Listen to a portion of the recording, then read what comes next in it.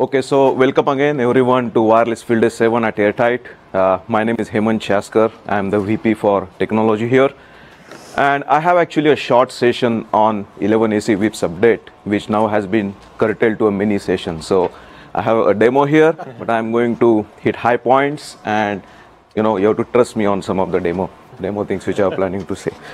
Around the time you were here for Wireless Field Day 6, we launched 11AC access point platform called C75.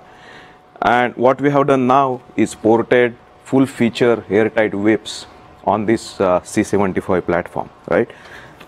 Why is it important to have 11AC WIPS? Because 11N radio does not have full visibility into 11AC connections. And the reason for that is 11AC and 11N packet formats differ in their preamble part. So the 11N radio cannot decode it, and we don't see those packets from an 11N radio. So if you are trying to detect and prevent threats that are pure 11AC, like let's say 11AC pineapple comes out, hope it's not already out, Jake may know, but and it's trying to exploit your enterprise 11AC client, then that connection needs to be detected by 11AC radio, right? So it's important. And in addition to that, C75 is also 3-stream radio, okay? So it's able to see the packets which are 1-stream, 2-stream, and 3-stream data rate. So it's kind of best of the both worlds. So now what you can do is actually set up C75 access point either as a pure access point or as an access point with background scanning, which is very useful when your security needs are not that high, or it can be set up as a full dedicated sensor either on AirTight APs or on any other APs like a standard overlay architecture, right? So really I do want to show these 3 configurations here. So I have kind of connected few C75s to this server, and as we can see, for example, this guy is in a pure AP mode. Hopefully the mouse over shows up there. Okay, it's AP or it's AP in background scanning, and this is a full WIPS. Okay, so we are able to have all those configurations on C75 now. Now the WIPS experience with this 11AC is just as good as what it was before. Okay, so you install it, and what it's going to do is auto classify your devices, right, that are seen around into these categories. So if you go to APs, it's going to identify your authorized APs automatically. These are your managed APs. And all the other APs that are seen around, right, that are not connected to your network, they are external and they are positively identified as blue in our terminology. And of course, the unmanaged devices that are connected to your network are rogue in our terminology. And all this is done without the need for configuring or maintaining any signatures, any auto classification rules, or without having to pull any cam tables from the switches. That's the beauty of this, right? And once kind of this auto classification is in place, you can then safely enforce this automated security policy where you are blocking the red paths and you are not disturbing the blue paths because they are legitimate neighbors, right? And this is kind of the winner security policy that you can get when your auto classification is correct. So the point is, it's just as good experience as it was with earlier WIPS. Now, good stuff. We have 3-stream, we have 11AC, but there is more to get kick out of it. Now, why so? Because some of you might know that Atheros actually changed the driver behavior from 11N to 11AC, and the one important aspect that affects WIPS is the monitor mode, right? Monitor mode is where you are scanning all packets on the channel. And what they did is they removed the support for transmitting the packets in monitor mode. Now, if you are doing WIPS, if you see a threat, you need to transmit a deauth or some other prevention packet, right? Or there are some probing techniques that are required on the wireless side to be done to detect all threats. So that's kind of, that change of behavior kind of was little unexpected. And then the 11AC driver does not allow raw packet injection. I'm talking about Atheros, right? Now, what that means is that actually in WIPS, we need the ability to format the packets at application layer and then send them out to the radio without any underlying layers modifying it, right? Because that's how we play the WIPS tricks. That's how you're going to trick the attacker.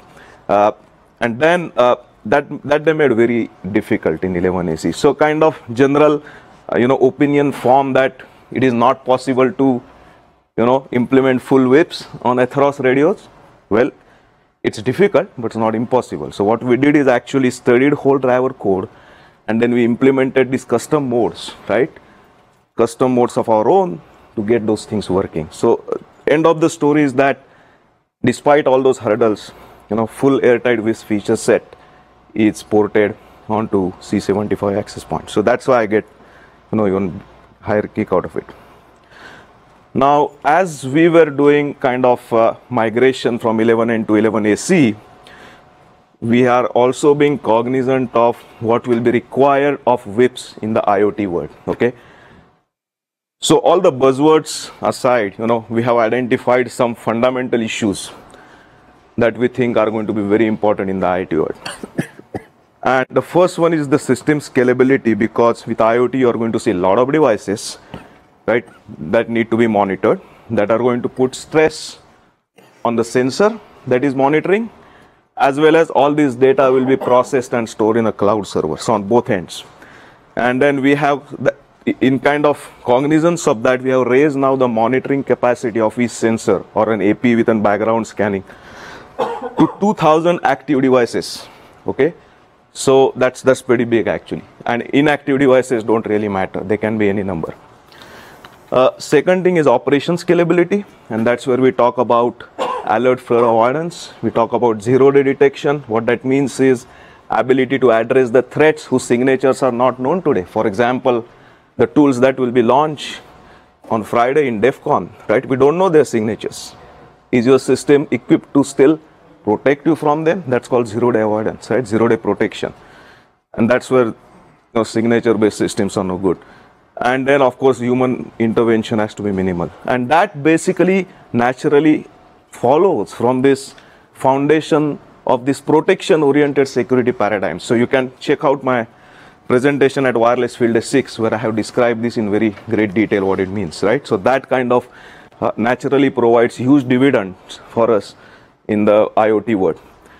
Finally, couple of these two things, these two last things, device diversity.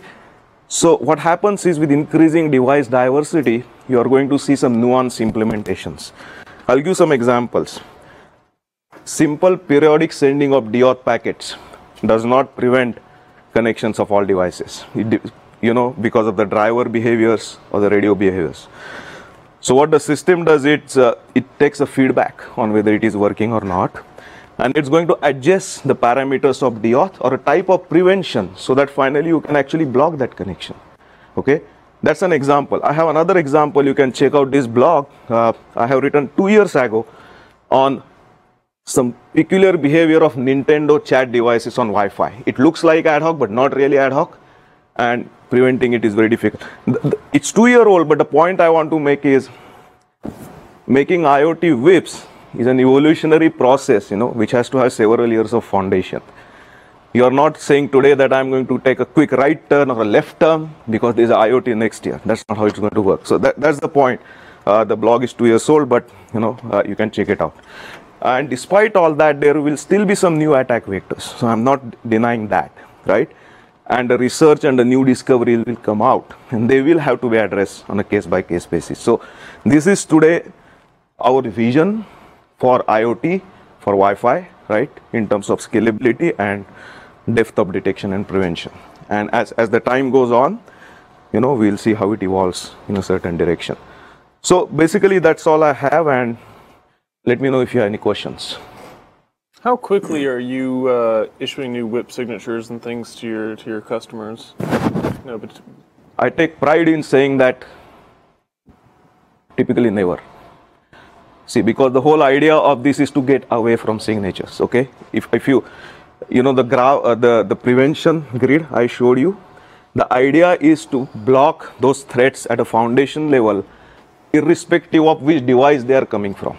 Because if you start chasing the sources of those problems, you get into a signature deadlock, and then you have to issue signature. So some customers say, oh, that system gives signatures every 2 weeks. I said, so sorry, I feel so sorry for you. Come back to me after 6 months, and tell me how you feel about it.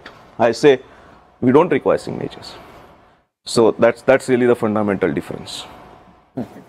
Kind of taking along with what Richard said, I probably see a new IoT device almost every day. It's probably not that the case, but it seems that way. Do you all have like an IoT team that's looking at the profiles and the signatures, or I mean, do you scour the web every day and just find, hey, here's a new one, let's put it in our? So we have an R&D team which looks at that, but we get a lot of feedback from deployments because we have so many deployments, and not for signatures, but it's for if there is a peculiar behavior that is a protocol behavior because of which detection of a connection is not possible, and then you see it, or it's not responding to prevention, right? So we get a lot of that feedback, especially from security sensitive organizations. And so two sources, our own R&D and the field feedback. Great. Yes. Also to follow up on Richard's question, so just rephrasing his signature question, how often do you come up with updated heuristics for your customers to adapt to those kind of things? So updated heuristics will be every 6 months typically, because as I said, it's pretty zero-day resistant. You know, the new pineapple that will be launched 2 days from now, I don't know what it is, so I can't comment today, but when it happened with Cisco skyjacking, I knew that the day it was discovered, the system was protecting it, right? So that's really, but if it's critical, if it falls outside the scope, it will be pretty fast kind of patch release. Thanks.